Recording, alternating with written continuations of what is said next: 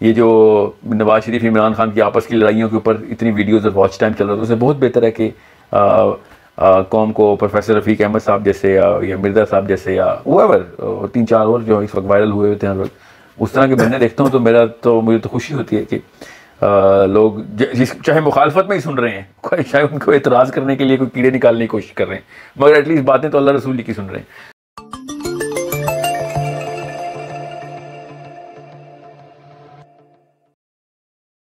دو question میں ایک میں کمبائن کر رہا ہوں. ایک تو علی شاہ نے پوچھا، اسلام سر، have you heard about professor Ahmad Rafiq Akhtar lectures? If yes, what is your opinion about Professor Saab philosophy about Islam and his interpretation regarding Quran and Hadith? And the second question is regarding Engineer Muhammad Ali Mirza Sahib. Assalamu alaikum. I just want to know that are you from or do you follow Engineer Ali Mirza? G I do not follow both of them. I respect both of them. I respect everybody جو اللہ رسول کے کام ان کے ممبر کے اوپر بیٹھ کے دین کی باتیں کر رہے ہیں. اس وقت دنیا کانسرٹس، گانے اور ڈانس دیکھ رہی ہے، اس دنیا میں یہ لوگ اللہ رسول کی باتیں کرنے کے لیے مہم پہ چلا رہے ہیں، تو ان سے زیادہ رسپیکٹفل کون لوگوں نے میرے لیے.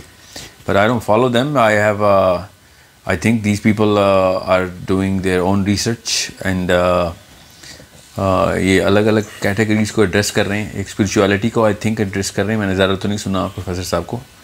اور دوسرے جو ہیں وہ آئی تھنک مسائل کو ڈسکس کر رہے ہیں حدیث کے through.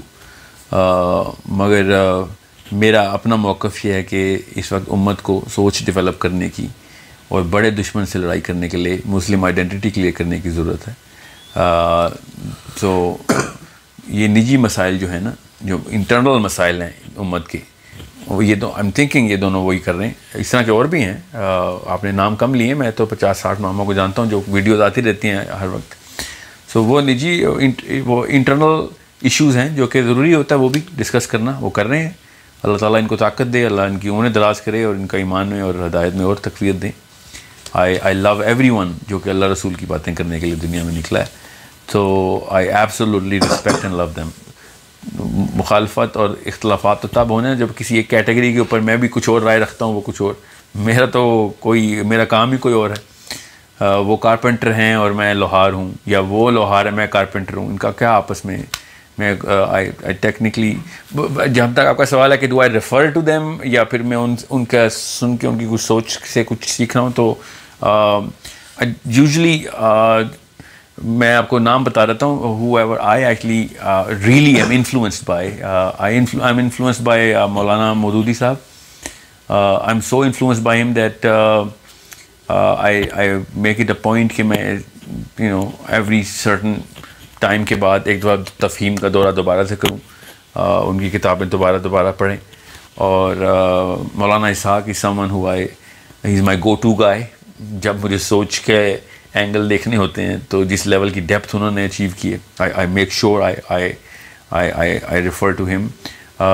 Ashraf Ali Thanvi is one of my most favourite people. Syed Qutub is a guy who is a torch, who's lighting the top beacon to all of the ummah. Maulana Muhammad Shafi Saab is a guy who I practically revere. These are the people جو کہ Yusuf al-Asiri, who is the guy who set the tone for me. یمن کے ایک دو اور scholars ہیں جو کہ جان قربان کرنے کا دل چاہتا ہے ان کے اوپر. اس لیول کی ان لوگوں نے تھاٹ کی کلیئرٹی دی ہوئی ہے. شافعی is the scholar, the imam who I actually go into details about. خیر میں کہاں چلا گیا ہوں ابھی بات کو لے کے. ابھی جو کرنٹ اس وقت کے ارینا میں اس طرح کے کام جو اسکالرز ہیں وہ ہیں جو صاحب پروفیسر صاحب کی اور مرزا صاحب کے جو آپ نے نام لیے ہیں.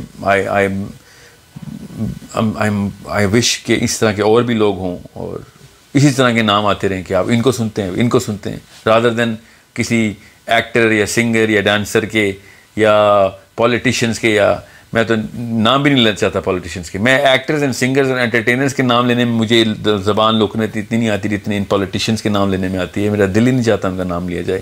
وہ جتنی خیانت کر رہے ہیں نا امت کے ساتھ اس وقت، even though they have the power to influence, اور انہوں نے کس لیول کے اوپر کام شروع کر دیا. تو ان سے بہت بہتر ہے یہ جو نواز شریف عمران خان کی آپس کی لڑائیوں کے اوپر اتنی ویڈیوز اور واچ ٹائم چل رہا تھا، اس سے بہت بہتر ہے کہ قوم کو پروفیسر رفیق احمد صاحب جیسے یا مرزا صاحب جیسے یا whoever 3-4 اور جو اس وقت وائرل ہوئے ہوتے ہیں ہر وقت، اس طرح کے بندے دیکھتا ہوں تو مجھے تو خوشی ہوتی ہے کہ لوگ چاہے مخالفت میں ہی سن رہے ہیں، چاہے ان کو اعتراض کرنے کے لیے کوئی کیڑے نکالنے کی کوشش کر رہے ہیں، مگر ایٹ لیسٹ باتیں تو اللہ رسول کی سن رہے ہیں.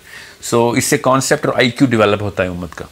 So never ever disregard someone who's talking about the purpose of the planet، چاہے وہ انٹرنل مسائل کی بات ہوں. زیادہ تر تو اہل بیت کے مسائل ہی چل رہے ہوتے ہیں. I am the biggest lover of اہل بیت، I am the biggest follower of اہل بیت. I think وہ بندہ مسلمان ہی نہیں ہے جو کہ اہل بیت سے وہ والی محبت نہیں رکھتا کہ جو کہ اللہ کے رسول صلی اللہ علیہ وسلم نے کہا کہ ہمیں رکھیں، ہمیں امت کو ہونی چاہیے. مگر امت کو اس وقت بڑا مسئلہ جو ہے نا وہ یہ نہیں ہے کہ وہ اہل بیت سے محبت رکھتے ہیں کہ نہیں. امت کو اصل میں مسئلہ یہ ہے کہ ایتھیزم کا کیڑا کیسے آیا ہے اور کن راستوں سے آیا ہے. انسان کو، مسلمان کو اپنے پرپس سے دور کرنے کے لیے جو بڑی سازش کھیلی جا رہی ہے وہ بلینز آف پیپل مل کے پورے پلانٹ کے اوپر کھیل رہے ہیں.